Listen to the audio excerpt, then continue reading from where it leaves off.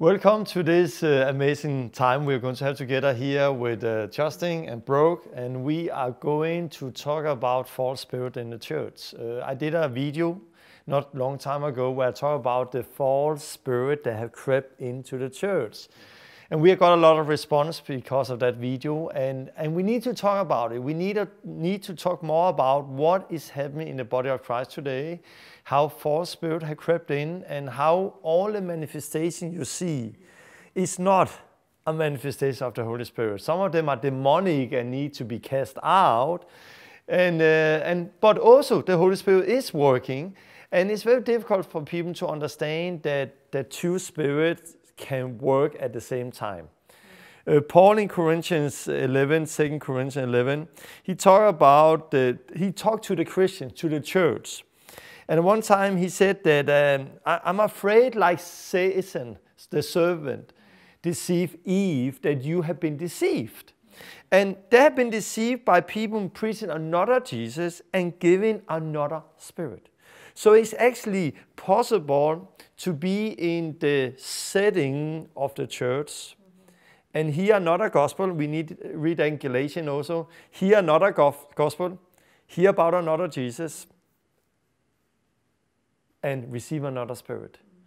When they say receive another spirit, I'm sure they will not call the spirit Krishna or Buddha or call the spirit something else. They call it the Holy Spirit. But the question is it the Holy Spirit? And the Bible says we need to test everything. We need to test it. And the Bible talks about spirit of discernment. We need to discern things. But we want to talk about that. And Brooke and Justin are with us here. And their story is, I will just introduce them short and then they're going to tell a lot. Their story is you came from a non-Christian background, out in the world, was living a crazy life. Met her, you got married, you started to study, it was in the Baptist congregation, and you studied in seminary and so on, and you received the Holy Spirit, and you were preaching in the church, but you had the Spirit, and life started to get changed, and then you received the Spirit, and you just started this amazing life together. And at one time, you went to Africa.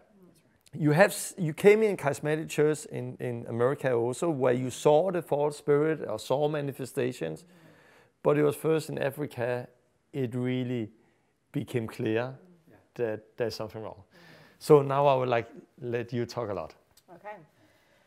So I was raised in a Baptist Christian home, and I went to church every Sunday, and I was talked about, hell and heaven, and you don't want to go there, and the right things to do and the not right things to do, but never was described or understood the Holy Spirit and who He was. You heard a lot about God and Jesus, but the Holy Spirit wasn't really talked about. So at 23 years old, I gave my life to the Lord, and about 4 months after I had repented, I remember there was something lacking in my life, and I didn't know what it was because no one was talking to me or discipling me much about what it was that was lacking, but I knew it was something, and I would be seeking the Lord constantly, reading scripture, and I started to read, and I said, there's something I'm missing because I don't feel like I'm seeing what I'm reading. And I was just crying out one day, and at that very moment, I remember just the presence of God came in that room so real and so clearly. And all of a sudden, I started to pray in tongues. It just kind of came out of me. And I stopped myself at first, and I was like, I was taught that tongues were not for today. I was taught that they were from the devil now, if it was to happen today. So I start rebuking this thing that I had just received. But at the same time, every time I would go into the secret place with the Lord and pray and seek Him, and I'd get into prayer, it would come out of me. And as I started reading scripture, I'm like, this is what I should be doing as a believer. And this is a sign that means I am sealed by the Holy Spirit. And I was a little perturbed because I'm thinking I was lied to, a little frustrated. But then I started to operate in this gift, but I didn't tell anybody because I didn't know anybody else that was doing it. I knew my husband would not agree with it. I knew my friends would think I was weird. So I just practiced this in my time with the Lord. So time went on, and I realized my husband was just a religious man and did not know the true Jesus. He just knew Him in his mind. And so our relationship got very difficult. And so I started to pray for him that the Lord would do something in his life, because as I started reading scripture, I would lay hands on sick people, they would get healed, I would prophesy, things would happen. It really messed him up in his head, and he would get frustrated with me and ask me to quit, but I'm like, I can't, this is how I live. And not long after that, about 4 years of praying for him, he receives the Holy Spirit. And at that time, we had this dream in our heart to become missionaries and go overseas and save the lost and go into the villages and things like that. So after he received the Spirit, the Lord said, now you're ready. Because for 16 months, I thought I was ready, and I was ready, but he was getting us both ready. That's right. So as soon as he received the Spirit, his whole life changed. He went from a man who struggled with sin and always stumbling and walking in no power. He would share messages at church, and they sounded great because he was really good with words, but there was no power. No one's life was changing. And I would say something so simple, and people would come up like weeping, and I'm like, oh my gosh, what's the difference, you know?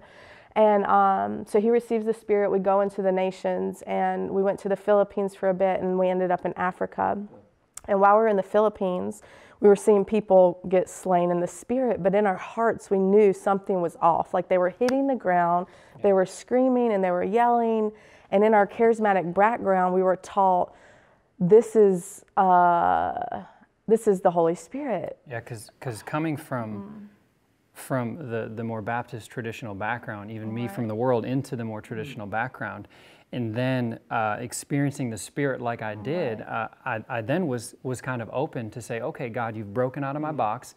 I don't want to close you off in any area. So we were still in this learning place. And but then we started to slowly see things that didn't sit right in our spirits, but the people around us were confirming that this is the work of the Holy Spirit. And I remember one specific instance in the Philippines when I prayed for a woman, and she began to scream, just the scream of terror. And in my head, I'm going, why, if God is touching somebody, why in the world would they be screaming with terror? And so this led us into our next trip where we went. So you prayed? Yes. Yeah. Yes. And the reaction was that? Yes. Now we are going to, of course, we're going to talk about what happened, but today, at that moment, what did you thought it was? You were not sure? I wasn't sure. Okay, but today, what do you think happened? Oh, I know what happened. The Holy Spirit was there, but what he was doing was driving something unclean out. So this woman was manifesting a demon. But at the time, I wasn't aware that this was happening. Number one, because we were in the church. So in my head and my understanding, because we're in the church, this woman's a Christian, there's no way she could need deliverance. So when she screamed and fell to the ground, the only thing I could do was say, thank you, Lord, and walk away. Now looking back, I weep over that because I knew what I needed to do in that situation was continue to minister to that woman because she needed freedom.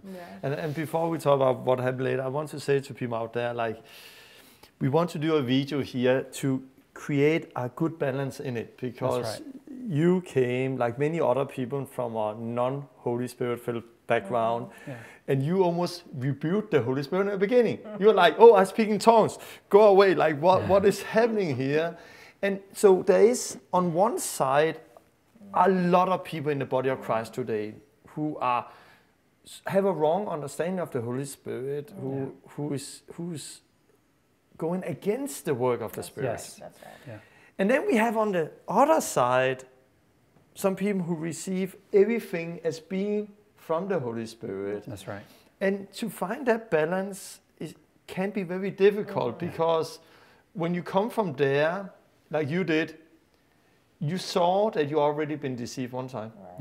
So you don't want to go in the same deception again. You think, oh, okay, I don't want to be religious. I don't have to be religious. I don't want to be religious. Let's just receive everything. And we hope that this video can help people out there to find that balance in it. So you prayed, woman in Philippines fall down, was screaming.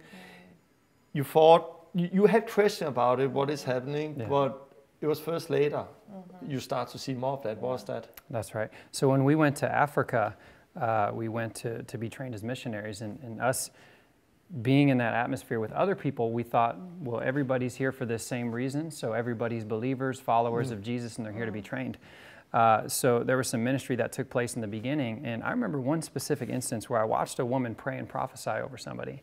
And then maybe a couple days later, we were in class in a learning environment, and she falls to the ground and begins to shake and manifest, foaming from the mouth and growling. And it was a Christian? Yes. On a Bible school? She had just been praying and ministering to someone soon before that. And I remember going to one of the leaders and saying... and this was her second time at this school. Yes, so this was actually her second time. She came this time with her husband. But I remember going to one of the leaders and asking him, I said, I don't really understand demonic possession or people being demonized, but can a Christian have demons? And he said, oh, absolutely not. You can be oppressed, but you cannot be possessed, and using that. So I said, okay. I said, well, what would you consider a Christian having a demon? I said, how about if they're foaming from the mouth and they're growling? And he said, oh, that's definitely a demon. I said, well, I saw that happen yesterday, and I couldn't wrap my mind around it. And he was like, well, I guess maybe they can. So this is where my theology kind of started to shift and change, because I was seeing Christians also, needing deliverance, not necessarily receiving deliverance. So as time went on, this particular organization that we were being trained with had a strong focus on being drunk in the Spirit and really experiencing the manifestations, kind of using the terminology of joy. So using it as an opportunity that the more joyful we are, the more we experience the joy of the Holy Spirit, the stronger Christians we're going to be. But there was something the whole time going on in my spirit, and I know in her spirit, and even our children that were there. One of our sons, our middle son, came to us and said, Dad, there's something not right. I don't think this is the Holy Spirit. How old was he then? He was 6. 6 years old, yeah. And we have a 6 years old who came and said, Daddy, I think there's something off. Yeah.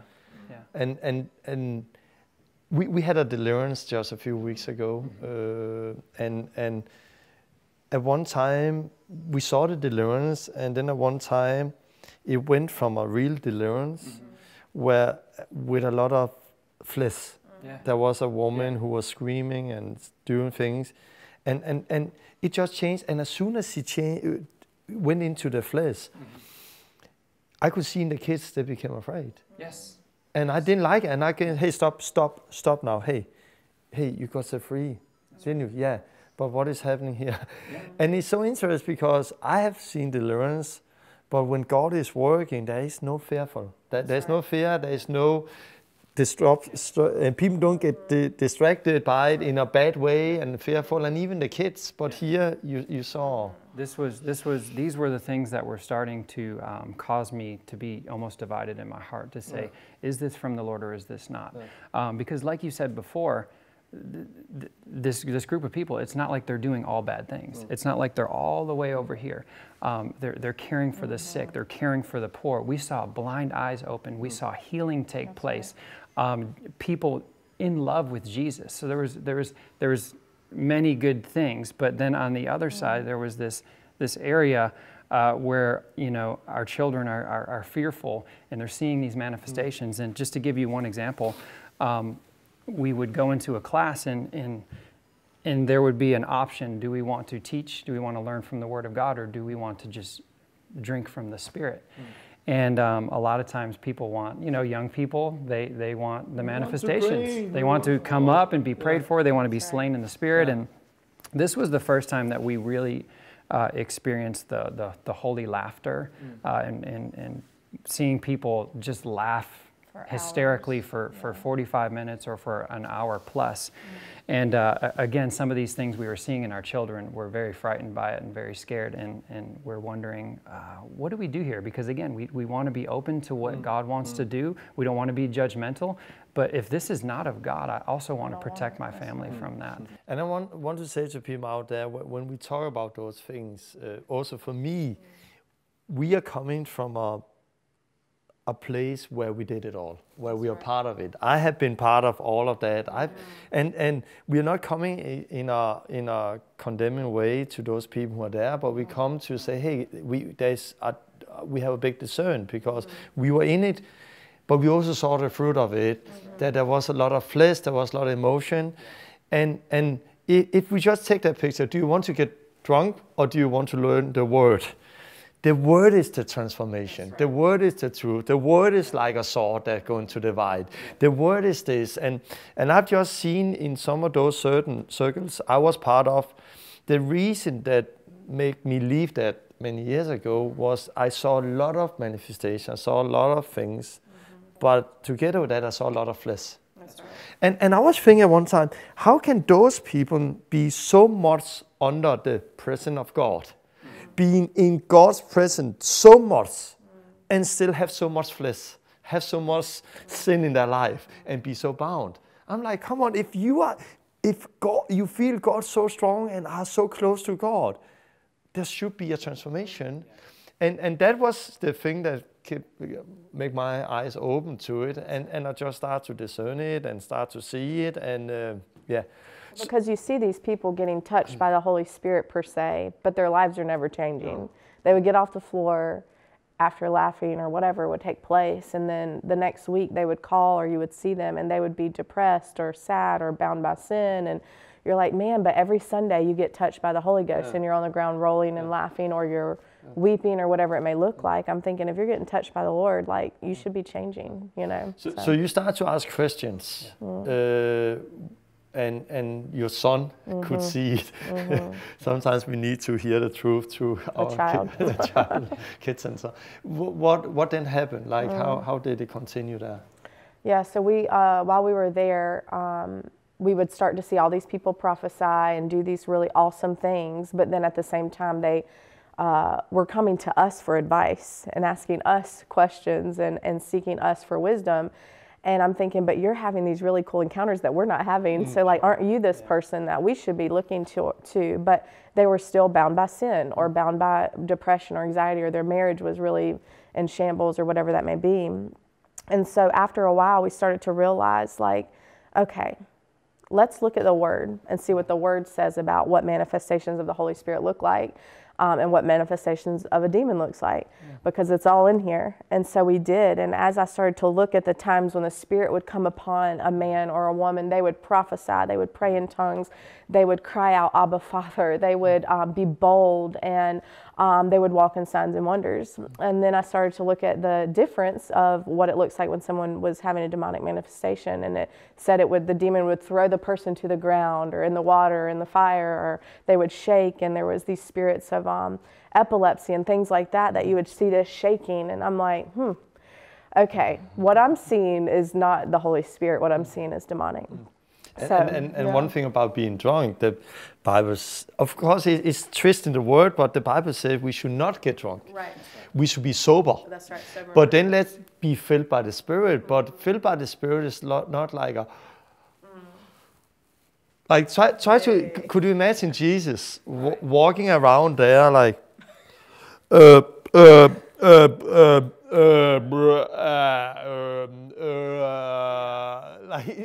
No, you will see a guy with one of the fruit of the Spirit is self-control. That's right. Kindness, all of that. And it's interesting because I saw, together with the manifestation, I saw at that time, I saw people laying on the floor and manifested many years ago. And at one time I saw like, it was like sexual manifestation, like fleshly thing came in. And I saw a mix of all of it. And I'm like, what is happening? And I think about, if we talk about, people often ask me about, can Christians have demons? And my response is, of course, yes. Should Christians have demons? No, of course not. But in the perfect world, people go to a strong repentance. They receive the baptism of the water and get set free from the old life. And they receive the Holy Spirit. That's right. And in that, there is a deliverance. The old life is gone with. You are delivered, and it's a new life. So Christians should not have demons, of course not. But we have people who come into Christianity without understanding true repentance, without burying the old life in baptism water, without the Holy Spirit, without being set free from those demons. And if they never got set free, of course they will still have it. Then the whole thing about the Bible, possess and what word you use, Christian, can they be possessed, oppressed? it's a wrong translation, and there is a whole teacher like it's like, okay, we are demonized. That's right. And I'm like, can people be demonized? Can people on attack? I would say, after I got Holy Spirit filled, I've been spirit attack. Right. The world is real, right. But of course it's not a possession. But I would say, often, I don't think I've ever seen people be possessed. Right. Like those possessed, they don't sit at a meeting. Those possessed in a mental hospital or place, we don't come near. That's right. So I think for me, I'm very simple. Okay, people can believe what they want, but I'm like, okay, if you see a demon, cast it out. Right. If you see a demon, say, okay, do you believe in God? Yeah, I believe in God. Okay, then you cannot have demons. I'm like, if you see a demon, cast it out. That's right. And those people who are very, very clear and say, Christian cannot have demons, I often say, okay, so you believe Christian cannot have demons? Yeah, Christian cannot have demons. Okay, then show me, how do you cast demons out of non-Christians? I don't. No, you don't.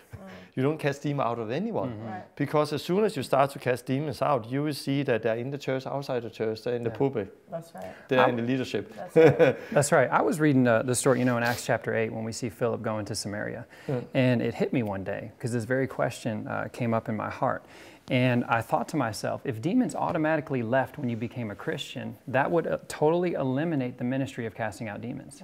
Jesus would have just instructed us to lead people to himself, to conversion, and then to baptize them, and we wouldn't have to worry about it. But the very fact that we have to cast out demons, or we're commanded to, tells us that they don't automatically leave. Just because, that's right.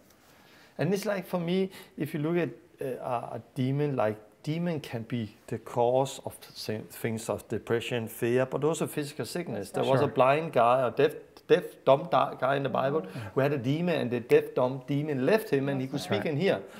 So let's say we have a guy here who have depression, or are blind, or something that is caused by demonic. In that second he become a Christian. If Christian cannot have demons, in that second he become a Christian, that means that he's healed, he's free. Right. But we see that you can give your life to Jesus and still walk with some of those baggage until you get prayed for and deal with that case. Right. But let's go back to you. So you start to see it, and what happened? Yeah. One particular thing I want to share is, so our 6-year-old son was very discerning and recognizing a lot of these things weren't of the Lord. But our oldest son was actually a little more involved, and he actually wanted to receive prayer. He saw some of the other people engaging, and so he actually received prayer from one of the leaders there. And when he did, he fell to the ground, and he began to laugh and roll. And I was watching this happen again in my heart, going, what? What should I do? Because I don't want to stop him from encountering God, but also if it's not God, I want to stop it. And he looked as almost like he was in pain, like he was holding his stomach. So he had this encounter, and he continued to roll, and people came up to us and were like, that's so amazing that your son was touched by God. Well, fast forward, we come home, and he had come up to us with a certain situation where he wanted to share the gospel with one of his friends his age, and he seemed a little shy and uncertain, so we wanted to pray for him first. And when we went to pray for him, he got really scared and told us to stop. That's right. And we said, buddy, what's going on? And he said, well, I'm starting to feel that same feeling when that man prayed for me in Africa, and I don't like it. I didn't like it. And I looked at her and said, whoa, this is not right. Because we asked the Holy Spirit to come and fill him with boldness so he could share the gospel to this friend of his. And when the Spirit of God came upon him, whatever had attached itself to him in Africa started to not like the presence of the Spirit. So he said, stop praying for me. And I said, why? He said, because I don't want that to happen again. I don't ever want it to happen again. So we said, son, it's nothing to be afraid of. Mom and Dad know what to do. We're going to break this off right now in the name of Jesus. So we just commanded that spirit to leave. And we asked the Holy Spirit to come and fill him. And my son sat there on the couch and started to pray in tongues for the first time. So you are actually saying that he got influenced by wrong spirit in a Bible school by a Christian leader who laid hands on him. this is just reality. That's And this is what is happening. And if we don't like to talk about it, don't make it disappear. That's right. No. It is a reality, and we have just seen that again and again. And as I said in one of the videos, one of the reasons I did a video a short time ago is because we meet more and more people who get a wrong spirit in the church. And many people in the beginning, and some people in the beginning think, oh, it's the Holy Spirit, it's really good. But then they start to feel like something off. The strongest example I have, it was a woman in Denmark who came to me some years ago. She came to a Christian meeting in Denmark, and somebody laid hands on her, and she was running around on the floor and so on. That thing became so much that for years, she could not attend any Christian meetings. She could not hear worship. As soon as she heard worship, she just felt, oh no, I cannot, like this is bubbling up in me. And it went and continued.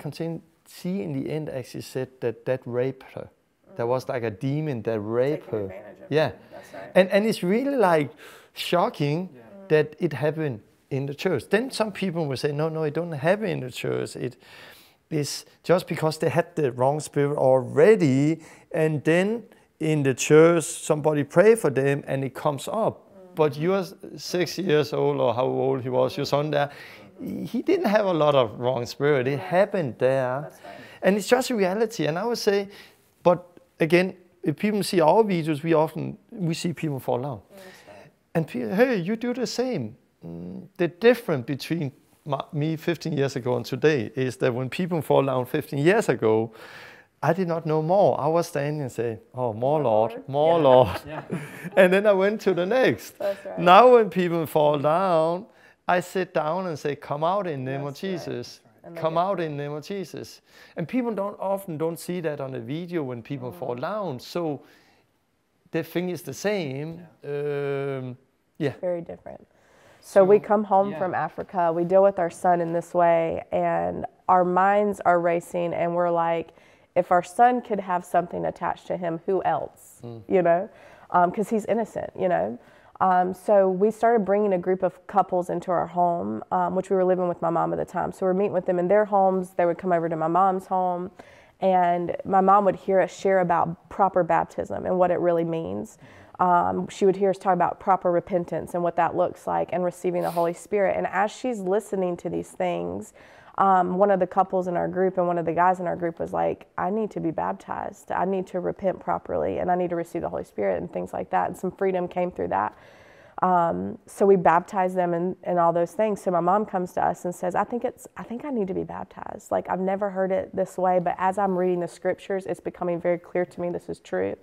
And he was a church person. Yes, my mom's been in church for 25 years at the time. 25 years, but then I'm like, I've never heard it this way. Yeah, so she goes, when I was younger, she was in the church, and she truly repented of her sins at 25 years ago, because I remember her going from me going to my aunt's on the weekend so she could go to the bar to now she's at home with me, and she's taking me to church, and she's not smoking anymore and all these things. So her life changed a lot because she got a new conscience.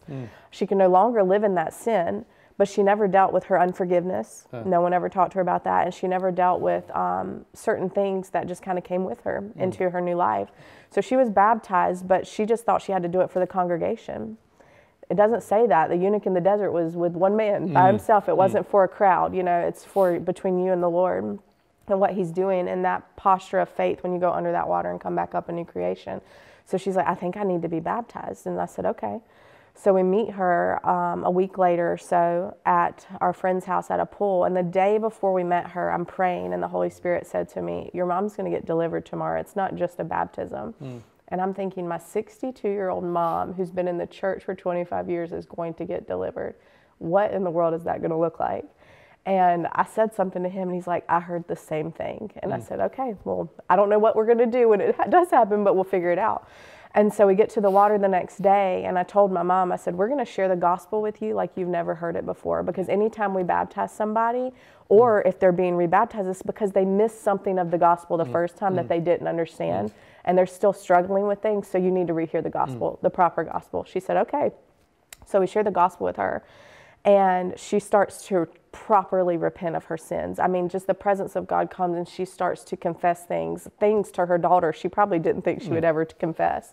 And I'm just weeping because I'm like, this is the beauty of truth. This is where freedom begins, is at repentance. And I said, okay, Mom, now that you're done, we're going to baptize you. And so we put her under the water, and she comes up out of the water, and she starts to like drunken stumble in the water. And I'm thinking, okay, in my charismatic circle, they would say this is Jesus, but this is not Jesus. And all of a sudden, Justin, just with this righteous anger, said, every unclean spirit, you come out of her right now. And my 62-year-old mother cripples over in the water and starts to vomit and scream and thrash in the water. And I'm like, okay, it's not the Holy Spirit. We've been right in our hearts this whole time. And so we start casting this thing out. It took us a bit of time, but after that time was over, she got completely free. And she said at the very end, when she let out this last scream, something crawled out of her body and she could see it. And it was dark and it was ugly. And that had been what had been living there for 30, 40 years, who knows how long. And we said, well, Mom, now that you're free, the Bible says you must fill that empty place, because if not, they'll come back. And she said, fill me up. Like, I've been crying out for the Holy Spirit for 2 years. Please ask him to come. So we asked the Holy Spirit to come. And my mom gets filled and she starts praying in tongues. No one prompted her. No one told her she had to do it. It just came out of her. And she looked at me and she said, this is what the love of God feels like. And I said, yes. And she said, and this means that he approves of me. And I said, absolutely. She said, for 2 years, I was feeling rejected by God, but it's because I was so consumed with other spirits that I could not receive what he wanted to give me. And my mom's whole entire life has changed since then. She's gone. She can read the Bible. She would forget things, and now we're watching her teach people the scriptures in groups and share and like never before. Remember things she couldn't remember. And it's been an amazing transformation. Healing, laying hands on sick people, seeing them recovered. Like a documented miracle happened. She laid her hands on a girl who needed knee surgery. She had already had knee surgery, did something to the knee again, laid hands on that knee. And the girl flew to Maryland to see a doctor, and the doctor said, there's nothing wrong with you. And my mom told her, when I lay hands on you, you're going to get to that doctor, and they're going to tell you nothing's wrong with you. My mother did that, and I'm just like, this is the life of a spirit-filled believer. She has self-control she never had before, and all these different things. So at that point, we're thinking, who else has demons? You know? And from that point forward, we've seen probably 100 to 200 people set free in Alamance County, did I say that? In a small town, and 90% of them are church people. So, And of course, it's not everything that's demonic. Now, a lot of the time, is really taking the time to go through the gospel. That's right.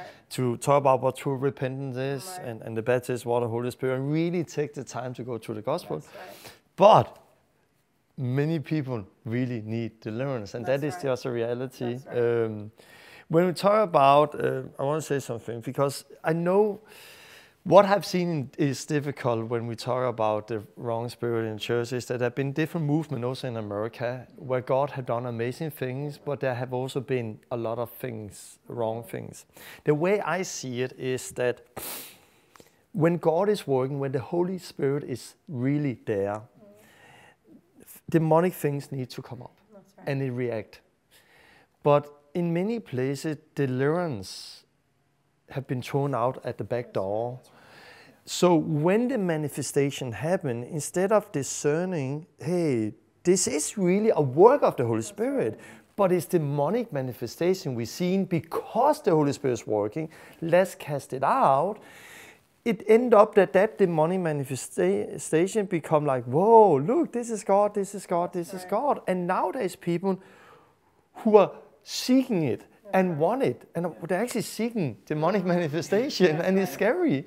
And our discern is that it's spreading very fast. And I also know you have met somebody who went to another place, a Bible school, and they came home with a lot of manifestation. And can you tell about that? Yeah, so we had a friend that we had discipled for some time go to a ministry, and they came home and they were doing these whoa and things when they would pray, and I'm like, are you okay? Because you were walking in the power of the Holy Spirit before you went there, and now you come back and you're doing that. I said, do I need to cast that out, or is that just your flesh? And if it's your flesh, you need to stop it. And they never did it again. So we realized, like, okay, this is a fleshly issue. And we had another friend go to this same place, and I said to them, please don't come back doing that, because if you do, I will call you out of your flesh, or I will cast that thing out of you, because you have to have discernment on, first of all, people laying hands on you don't receive everything they're saying. You test those spirits, you test the thing behind what you're doing. And just because you see someone else doing something and it looks good doesn't mean you do it just for fun. And So I'll say, when it comes to discerning, there is the Spirit of God, and then the spirit of Satan, the demons. But then there is a big fleshly thing in the middle. that's right. Because often what I've seen is like, it's very often in closed settings where the manifestations happen, where I would say God is as near outside, but you don't see people standing in a shopping mall like, and they're like, and start to evangelize strong. Right. You don't see that. You see it in settings. And what I saw for me, when you talk about drunk in the Spirit, I was at meetings where people were drunk in the Spirit many years ago, and I was an usher. I was helping carrying people out in the car. And I was young and new in the faith, and I just loved it. A lot of things, people was falling down all over the place, and I loved it. A lot of things happened. I did not know better. Right. And we carried people out in the car, and they were drunk in the Spirit. A few years later, God started to open my eyes for it. I started to look back at the fruit, and I saw what was missing. And then I came to a meeting where there was a lot of those manifestations, but now I'm like, I couldn't handle it. I couldn't stand in it anymore, because I just saw things. Yeah. But at that meeting, a drug addict came, and she said something. She said, I know this. We do this also. And like, what? So she had never been to church before. She come from outside. She come to a church where people are like, hey, and laughing and rolling around on the floor and laughing. And she said, I know it. We do it often. Like, you cannot know it. You've never been to church before. No, we call it dry fixing. Like, dry fixing? Yeah, because when we don't have money to take drugs, we pretend we take drugs. So we do like this. And then... And what they actually start to hyperventilate. They start to breathe. If I do this enough time, I start to feel tingling in my hands. And my hands start to go like this. And I start to feel a lot of things. And when she said that, it was like, I've been in a church where we had 200 people running around hyperventilating. Because the way we're like, we are drinking, come on, drinking. Yeah. Do you want it? And then the whole laughter thing. Right, we'll bring out. Laughter thing, even in the world today, there's laughter clubs. That's right. You go in, there's nothing wrong with laughing. Right. And we did in a summer house vacation many years ago. We just, hey, let's laugh. And it's nice to laugh. And at one time, we all start to laugh, because you're so silly, and we are laughing, and I had so much pain in my stomach. I was laughing, I was walking, and I couldn't be in a room because I heard them laugh no matter where I was. Right. And I was laughing. There's nothing wrong with laughing. The problem is that we say that, hey, look, this is a proof that God is there. Sure. Right. It's just laughing. Right. It's just hyperventilating many often. In many cases, sometimes it can be demonic, but there can also be people who fall down and sincere the Holy Spirit and get set free. And that is the thing. That is discerning, that for me, that we saw that, we did that, and it was fleshly. When you can stop it, just take control and stop it, then you know it's fleshly. When you cannot stop it, it's demonic. You need help. You need somebody to pray over you.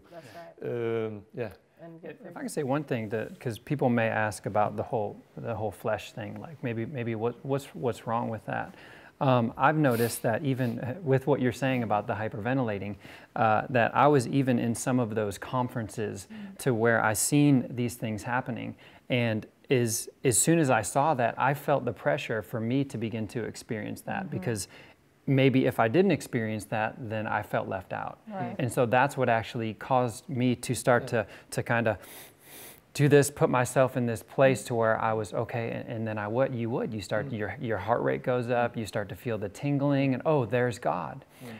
And what it is just like the verse that you brought up in Corinthians. What he's saying is, that I'm worried that just as the serpent deceived Eve, you have been deceived in your mind. So you've been led astray from the pure and simple devotion to Christ, meaning your devotion has left Christ and gone elsewhere. So I found myself in those moments with my devotion on manifestations instead of on Jesus Christ, and that's where deception comes in. And I think if you're not careful, it can start out as a flesh thing, but the devil realizes that person thinks this is God, and he slips in and he displays himself as something that's like God, and it's not. And then you become very susceptible to being deceived in a worser way than just by your flesh. And I say for me to when I recognized that most of this was flesh, I started to ask questions. One time I came to a really dark period because I started to think, how much had been wrong? That's right. Oh, yeah. But God really touched me at that time, and I got transformed at that time. Was that also wrong? That's right. And it's so easy to reject everything, but it's not everything that's wrong. That's right. And sometimes the Holy Spirit really come. Yeah. And now if you can hear sound, it's because we have a little baby. They have a little baby downstairs, but it's fine. And that is the challenge also when I do a video like this.